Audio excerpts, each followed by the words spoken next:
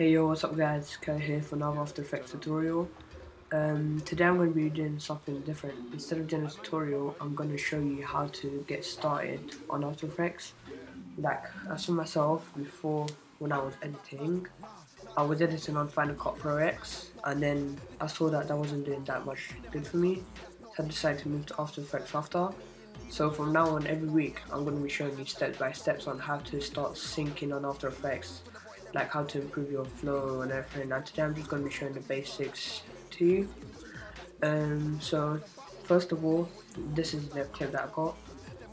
Okay, now as you can see on After Effects, you can't, if you press space, then you won't be able to hear any noise or anything like that. And that's because on After Effects you have to press this button here. It's called Run Preview, and then if you press it, yeah, so that's the only way you hear music, and that would be the same to music as well. So the only way you can hear it is by pressing this.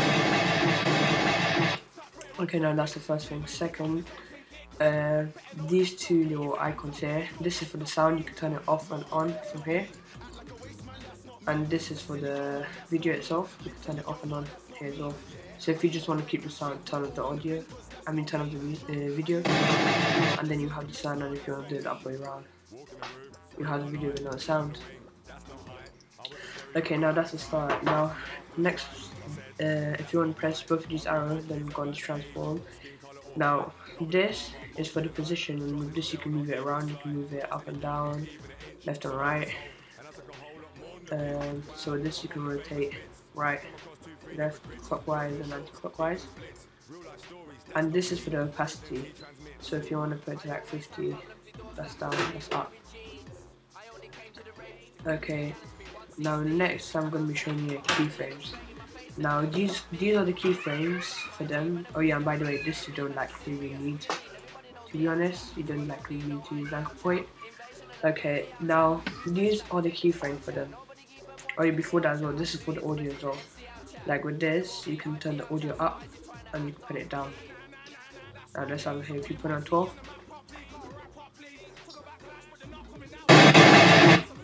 And then if you just want to put the audio down,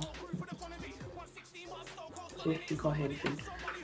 Okay, now these are the keyframes for them.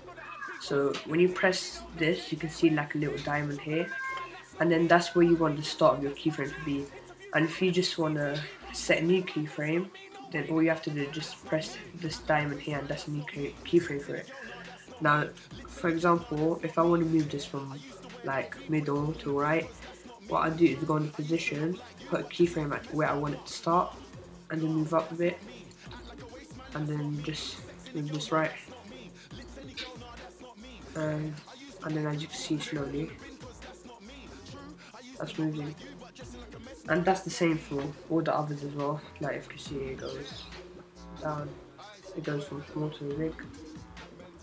And that's the same with all of these. Okay, now these are just like the position scale and everything. Okay, next one I'm going to be telling you about is these bar here. Now with these, this is for this is like the one that you'll be using the most right now. Okay, now this is the motion blur, and with this you can enable it. What basically motion blur does is if you move a clip from left or right, if you zoom it in or out or anything like that, this will create an automatic blur for you. Now let's just see, like for example, if I want to make it from big to small. Okay, now what I want to do to enable the motion blur, first I press this enables the motion blur, then I go here and then tick this box, and that's to enable it. And then if you look at it slowly, you can see that it creates a zoom, like can you see, like a blur. It creates an automatic blur for it. I'll just move these in a bit more and see. As you can see, it creates an automatic blur for it. That becomes like really handy, and that's really good. Okay, now that's just for these done. Now with these bar, like I said before, this is the run preview. With this you can rewind the clip. So for example, if I press this and then I re-render it, it keeps on replaying, so that's loop. If I want to pick something else, then that one just goes back and then goes forward. But what you want to have yours on is loop basically most of the time. Okay, and then these you don't really need to touch. Oh yeah, for this is the resolution for the actually not, don't use that. This is the resolution for the clip. So you want, like, if you want it to be previewing on full, then you press on full. If you want it to be on half, then you press on half, but then third and quarter. uh, what I'd advise you to do, if you have a really fast PC, then play it on half. If you have a slow PC, then just obviously play on quarter. But then, like, if you want to do on full, then that's good as well, but half is probably the best one. Okay, now that's for all of them done. These you don't need any. Oh yeah, this is how much of the clip you want to see. Yeah, so like that. But then, like, if you press this, you'll fit it onto the screen. Okay, now that's done. Next, I'm going to be telling you about the layers. Now, if you go on layer, new, and then here, if you press adjustment layer is like, basically it's a layer that you can put an effect on your clip. And if you want it to be, like, if you want to take away, oh, this is really hard to explain. It's better if I show you, then like, yeah. So for example, let me just create a flash quickly. Now this is what basically the adjustment layer does. Like, say for example, I want to create a quick flash.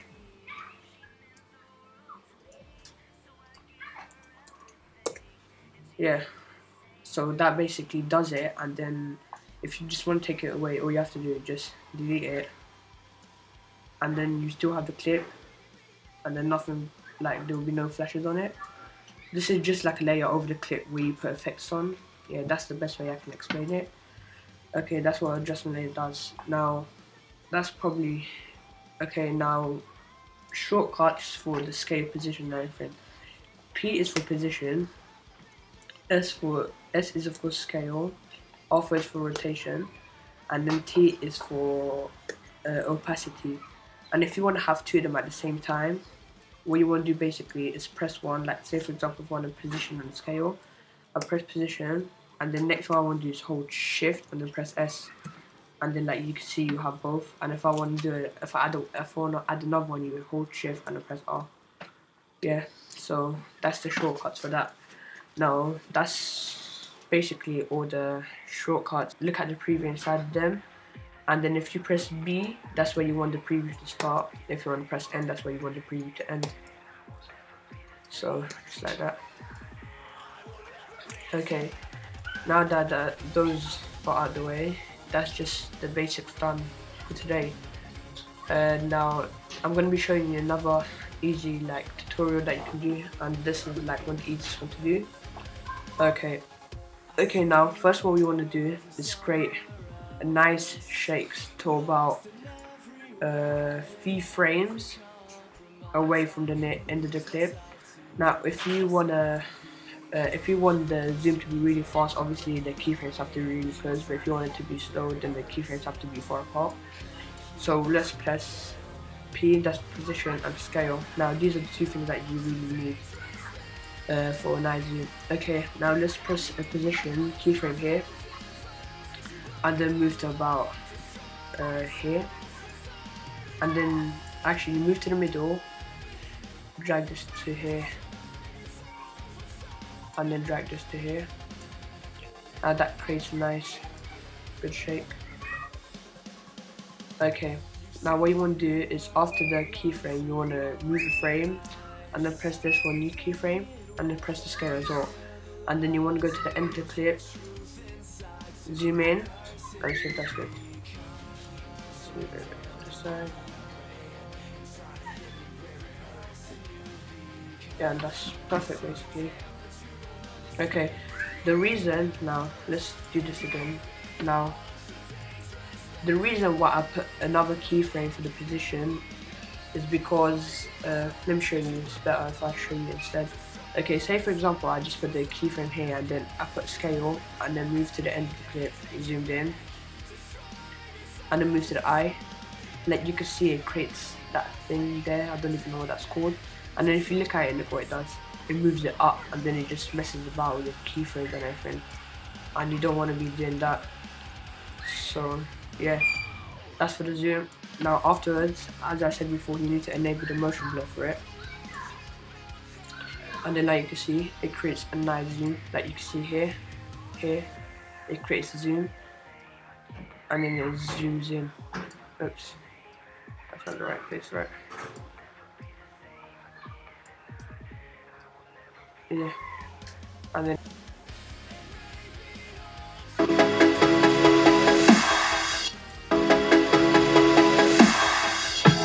as you can see, that was a really slow zoom.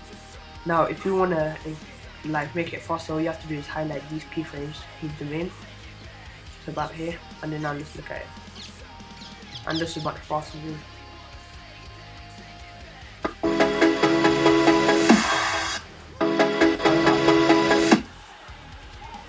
Now let's move this to here.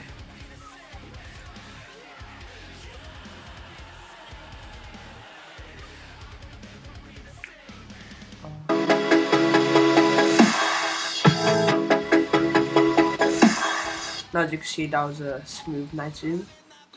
Okay, now that's basically it for today. Now that's just the basic lesson 1 out of the way. On the next one, I'm going to be showing you other transitions that you can do, and I'm going to be showing you how to sync in the clip with the music in the next tutorial. I hope you really enjoyed this and it was easy. If there's anything that I can improve on, just comment below. There will be a link to my Ask a Friend as well on the description, or if you want to just ask for help and I'm not available, you could just ask my student. His name is Luis Tanya. I'll leave a description to his channel below as well. Till next time, peace.